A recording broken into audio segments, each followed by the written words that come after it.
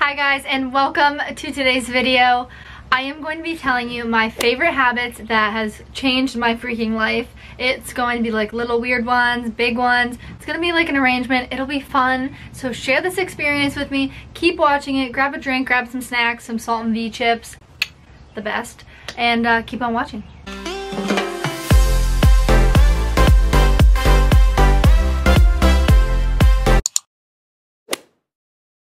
So number one is I remove notifications from Instagram. So I actually only receive notifications when someone I follow messages me. Other than that, I don't see it. And it helps so much with the amount of time I spend on Instagram.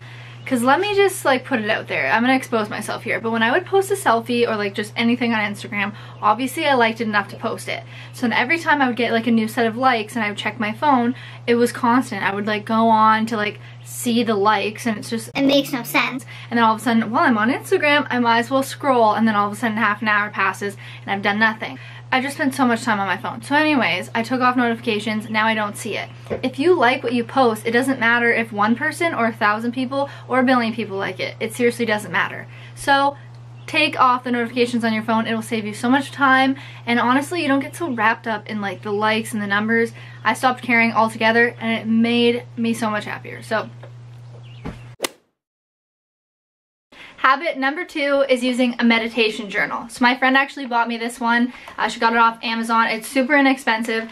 Honestly, I use it every single day. It's amazing. It is so simplistic. It has an inspirational quote at the top. It has reflections, blessings, struggles, and goals. It's not a big ordeal to like fill out. I don't know if I can show you this. Wow, it's bright. There we go.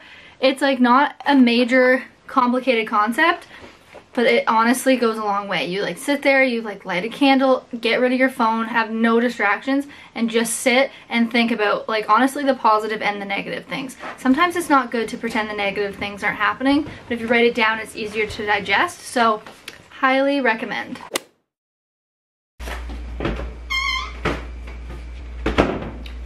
My next tip is actually to food prep. So not necessarily meal prep, but I've been starting food prepping, which means I go just one day and I cook everything. So I would cook like this lean turkey, I'd cook chicken, I would cook rice, and like just all of my sides. And I would actually place them all in separate Tupperware, because then it's so much easier. So then it goes into the fridge, and one day you might want rice with veggies with chicken, and then the next day might be turkey, and then you can swap it out. So it's not like you're stuck to the same meal every single time, and I find it's worked so much, and I waste a lot less food. So highly suggest food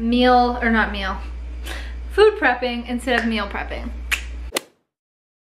So this next one might sound a little weird, but the next habit is video games. And I mean like in moderation. I don't mean to go wild, but when I have like really bad anxiety and my brain is just like spiraling on like negative thoughts and stuff, I find if I play like old school Mario or just something that like makes me really focus, it helps a lot. It takes it away and I can't focus on like the negative stuff anymore because I'm so into the game. So I find if I'm spiraling with anxiety, I absolutely love playing video games, and I find it helps so much, and then I stop as soon as that I'm like feeling better. Works like a charm. Buy a Switch. So my next habit is taking a bath, which may sound odd, and some of you probably take baths regularly, but for me, I only take them as like special treats. So I get candles out and face masks, and I put like essential oils in the bathtub, and it's quite the experience. But what I do is on Fridays, it's fish night Friday, so Kyle goes fishing with his friends.